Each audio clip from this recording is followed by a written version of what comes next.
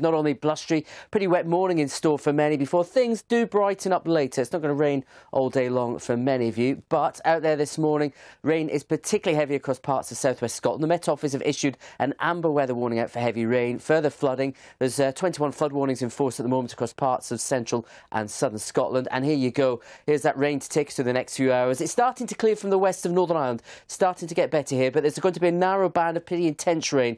Also some snow on the Scottish mountains to go with it, but it's just the persistence of the rain central southern Scotland this morning is going to cause issues. Dry at the moment through eastern parts of England. There is rain on the way this morning, but it does mean towards the southwest Wales we've already seen the rain.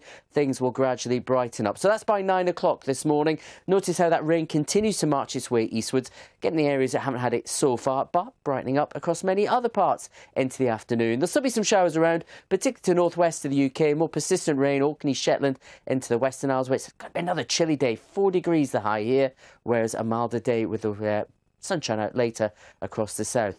Now the winds strengthen up even further through tonight across northern Scotland for a time. That could cause some damage and disruption. Cold wind at that, with some further rain, sleet and snow. Elsewhere, after some clear skies through the night, we'll start to see some rain push its way northwards. Could cause some icy conditions on the northern edge of it into the start of New Year's Eve. But it's going to really split the country in two. Scotland is going to be a cold and for some fairly wintry New Year's Eve. Rest of us, though, some rain at times and pretty mild in the south. I'll have more details on all of that later, though.